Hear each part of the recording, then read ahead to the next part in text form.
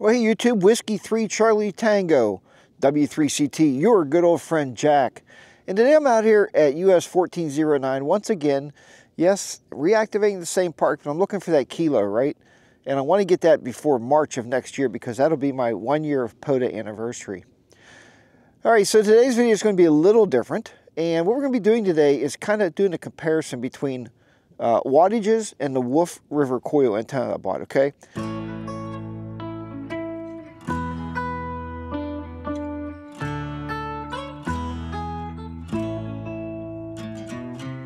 So today, instead of bringing out the Xiegu G90 with the 20 watts, I decided I'm going to bring out the QMX radio here, okay? I'll bring out the QMX. We're going to operate 5 watts and run that hopefully on 20 meters. I don't know how it's going to hold up today, but we'll see if we can make some contacts. And we're going to set the Wolf River coil up exactly the same way I set up before here. And anyway, so right over here. All right, guys, so let's go ahead and I'll get set up and we'll see if we make any contacts here. What I'll do at the end of the video is I'm going to plan on doing a comparison with my maps. So I'll be computer logging today with hammers, and I'll be able to show you the comparison between the maps. And we'll see if there's any difference between 5 watts and 20 watts. All right, let me go get set up. Okay, guys, as you can see, I got the Wolf River coil, the soda package, set up exactly where I had it before with the G90, with the big old short whip. Anyway, so, and if you see my last video, when I was out here first setting this up, deployment is a lot faster now. I mean, it's a lot simpler because, you know, I know how it goes together. The 53 feet wires are a pain in the backside. So, a friend of mine told me you get a screen and put under there or some kind of mat. You guys can explain that more to me, what I need to make this a quick deployment when it's cold out here. So, and I'm still looking for a mount for the car, and nobody's responded yet. No comments on the car mount there. So, yeah, I want something to mount on the lip of the hatchback here, right here. I want something to put up there on the hatchback so I can be able to, you know, in the wintertime, just come out here and just screw it on there and start operating. So, because once it gets really, really cold here in January and February, it's going to be really chilly. So today is a really nice day. I thought, if I don't get out today, man, I'm crazy. But all right, let me go ahead and I'm going to get the QMX set up and get up on the air there, start calling CQ. I did pre-activate or pre-spot, so I'm going to make sure I hit my spot time and see if I can get calling CQ there, see what happens. So, as I said, I don't really do the activation part of the videos because I feel that there's a lot of great activators out there doing those, and I like watching theirs. So this is more of a comparison between the two radios and what the soda special will do. And guys, somebody asked me in a comment, I'm sorry if I never pointed this out, that is the mini coil, okay? That's not the... I think they sell the mini coil and the silver bullet. This is the mini coil, and it's the soda special. Okay, that's what I purchased. So, all right, well, let me go in the car here and get this set up and get on air. Okay, guys, as you can see, I got my QMX up there on the dash, sitting at 14,065. I've been listening for a while. I'm using the personal hotspot on my phone so I can do some computer logging. So, and again, there's the Wolf River coil cars coming through the window. And I'm going to get started here. I'll let you know, guys, what I come up with and if we can make any contacts. So I'm going to go ahead and get started and see where I can go. All right, guys, so far so good. Hopefully my hat's still straight. I always have a problem keeping hats on straight. I don't know why. But 16 QSOs so far here. Probably about an hour and a half. The band's 20 meters was weird today, man. So, you know, I don't know how many I got on 20 meters. I mean, we're going to look at that in this video, but I'm going to do that when I get home so I can take some screenshots of the maps. But I actually did get the Nano VNA back out here. See? Right here. And I went out to the Wolf River coil out there, the mini, and I actually retuned it for 40 meters. It really wasn't that hard. I mean, you know, I got presets set up on the Nano VNA, so I mean, yeah, I would like to have an antenna analyzer. I think it'd be a lot quicker if you had one, but they're expensive. So this thing does a fine job, and I put it back on the QMX, and the QMX actually has an SWR kind of gauge in it, and I ran back and like kind of took a look at what it said, and it matched the Nano VNA. So, but right now I'm on 40 meters. I just got, oh, I don't know, 1, 2, 3, 4, 5 more calls on 40 meters. So my goal is, I guess, if I hit 20, I'm going to get out of here, or 4 o'clock, whatever comes first. So we'll see what happens here, but I'll let you guys know, and I'll show you more of this back at the house. I'll put this together and do a little bit of work there. I will show you in this video here, when I go to tear down, I'll show you the coil setting for 40 meters. I thought it would be all the way down, and it's not. So I don't know if this mini will tune up for 80 or not, but I think I'll need a longer whip. So, all right, I just wanted to check back in with you guys there. Like I said, I got 16 at the present moment. So we're going to see what happens here. And like I said, I want to pack up and get out of here by 4 o'clock. So, all right, but thanks for hanging in there with the video. And yeah, so I'm going back to calling CQ and see what happens. Try to get you in the sun here a little bit.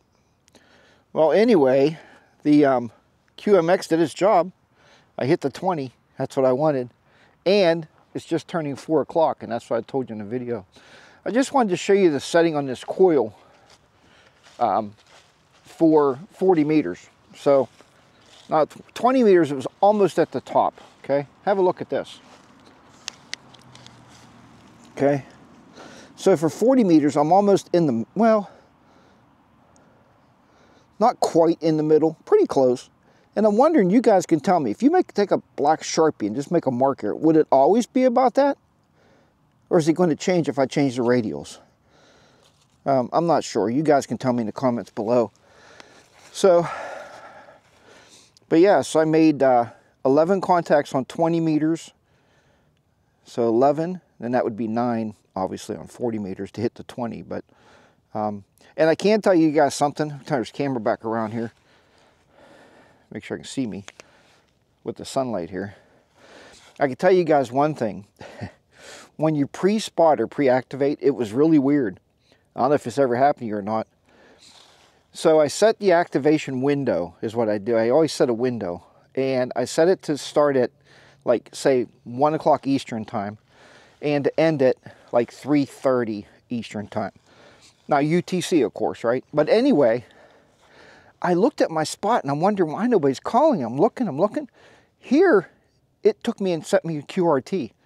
It said, QRT, thanks for hunting. I didn't send that. I didn't put that on there. I'm thinking the program did it, the POTA application. You guys tell me if that's ever happened to you before. Does it automatically say QRT when your time expires? Or if you're still activating, does it know you're still activating? It should. It should, because I was still sending out beacons. So I was still hitting a reverse beacon. Anyway. All right, as I said, I'm not going to end this here. I'll end this video when I get back home. I'll do some screenshots of the maps comparing the G90 with the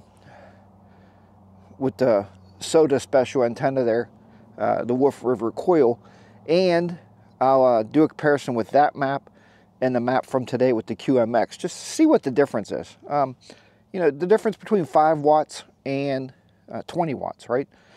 So we'll see how that goes. The next time I come out, I like to switch the radios back and forth. You know what I mean? Give them both a little workout. All right, guys, I'm going to clean up here and get out of here. I got to stop at the store and get some dinner on the way home. But I'll finish this up at home. So I'll end it there. And I'll see you back at the house. Okay, gang, we're back here once again into the ham shack / computer room, whatever.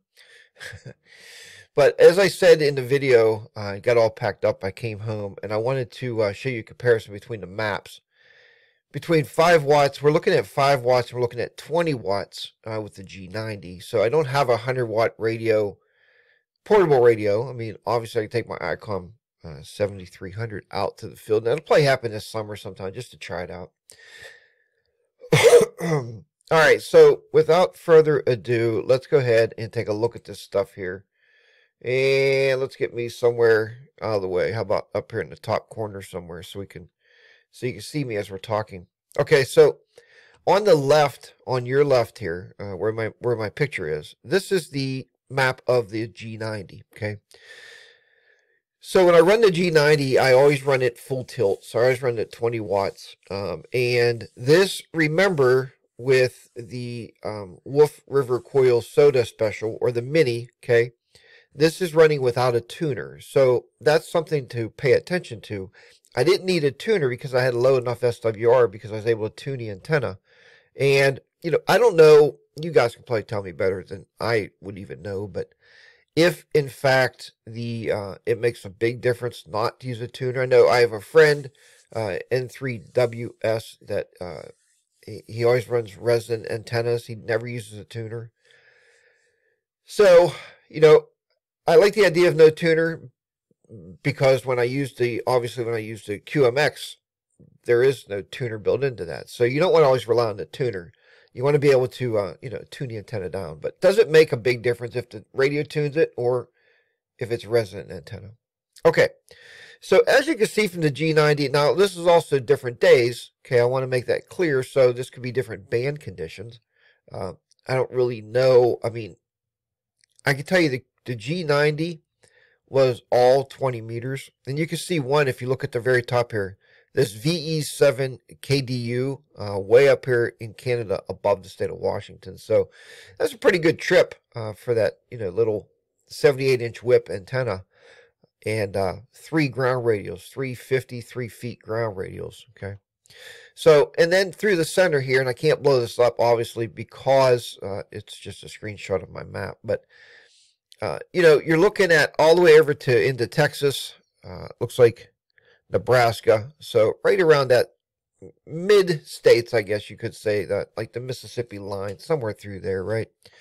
Now, if we go over and we look at the QMX, okay, this is totally 5 watts, okay, maybe not even 5, because the SWR was running about 1.2, so you might have been running 4 watts, but we're going to say 5 for all intents and purposes, okay, 5 watts. So this is actually running 5 watts, and if you look here, I didn't make Texas, okay? It doesn't look like I'm in Texas at all. Kansas City, so Kansas City, like around, I guess that's in Missouri, right? So it's somewhere in that area, Kansas City there. Yeah, Kansas City, I'm sorry, Kansas City, Kansas. It's almost into Kansas. And a lot of, you know, if you look here on the left again at the G90, a lot of Florida, Georgia, you know, that's kind of normal for me in this area in Pennsylvania to be hitting those places. And I see a few more on the East Coast. Yeah, on the East Coast over here, okay, than I do with the G90. So, you know, again, that can be band conditions. But what I wanted to do here before I get rid of these is I wanted to blow these up. So we're going to look at these one at a time. So here is, we'll go with the G90 first, okay?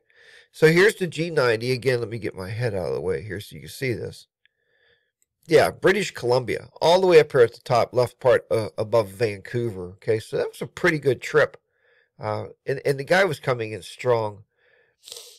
So the other day I was watching somebody's video, and they was actually talking about that. Do you put a lot of emphasis on signal reports? Is that something that's huge to you? Like, oh, no, it's a 449, this antenna's junk. You know, or do you put on that you communicated with somebody that far away? It doesn't really matter, the signal report. As long as you heard them clearly and you were able to make the contact, and, you know, you could carry on the conversation if you needed to. Because remember, ham radio is all about emergency services, right? Emergency radio services. And we want to make sure we can always have that ability to contact somebody when we need to in case of emergencies. So, yeah, so signal reports, as far as signal reports or communications, you know, or contacts, hey, they're in the logbook, so I must have talked to them. So if it was a 449 or a 339 or a 599 or a 59 if you're on sideband, or a 58 or a 57, or, you know, I can see, like, if you're getting a 38 on sideband, it's like maybe your voice is not the clearest or whatever. So anyway, back to the map. So this is the G90, as I said, and as you can see blown up here, it did really, really well. So, okay, we're going to get out of this one, maybe. Okay, we'll get out of that one. And pull that back over here. There we go. All right, now we'll blow up the QMX and have a look at it. Okay, so the QMX here, as I said, all the way out here to Kansas City, Arkansas, down in Memphis. You know, it still amazes me how far radio waves will travel, right? And with only 5 watts, I mean, that's pretty cool in itself to have that 5 watts thrown out there. And but yeah, you know, I'm still really impressed with this antenna. I was looking with my wife last night. We was looking at Faraday cloths, Faraday cloths, and a local ham I met here recently told me you can also buy aluminum screen, like window screen. You can lay that down as a mat. So I'll probably buy a Faraday cloth just to see if it works.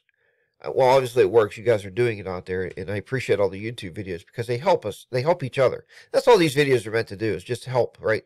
So if I can show you a comparison here, and probably part of this comparison I'm showing is probably for a future video I have coming up that I have a thought for, but we'll see how that goes. I mean, but yeah, so it does work. You know, 5 watts compared to 20 watts. Like I said, I don't have a 100-watt radio to compare that to. The gentleman I met here recently, Bill, locally, that also operates the same park that I've been operating here to try to get my kilo, he stated that if you use a 100-watt rig, it's kind of counterproductive because the pile-ups get to be so hot and heavy that it's hard to actually copy anybody anyway. I hope that makes sense. So it made sense to me, but it's something you want to try it, right? So I watch Kentucky Fried Ham, and if you're not checking him out, check his videos out. Kentucky Fried Ham. And he has, I believe it's a Yaesu radio he bought that's 100 watts. And I tell you what, man, he gets a lot of power, so the man can work them. So, all right, guys, thank you so much for watching this video. I hope it was helpful. I hope it was something that you can use. I'm going to bring me back up here in the center. Hopefully this works.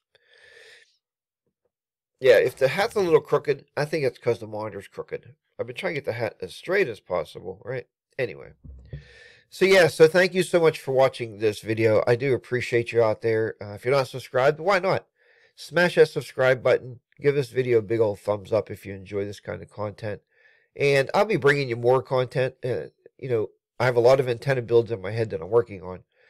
It is winter time, so they're going to be hit and miss. But I have a big garage, man. I'll be building antennas in the garage, and I'll be deploying them in the yard. And, you know, temporary deployments. I'll see how they work. So, all right, guys. Well, again, I'll talk to you next time. Thank you so much for watching this video and all my videos, as always. And thanks to all the people that have subscribed out there. I do appreciate you 100%, man. You know, you're building the little community here on this channel. So, and we have a big community of ham operators on YouTube. So it's great. It's a great presence. All right, take care. I'm getting too wordy. I'll see you later. This is Whiskey 3 Charlie Tango W3CT, your good old friend Jack. And this is my ham radio journey.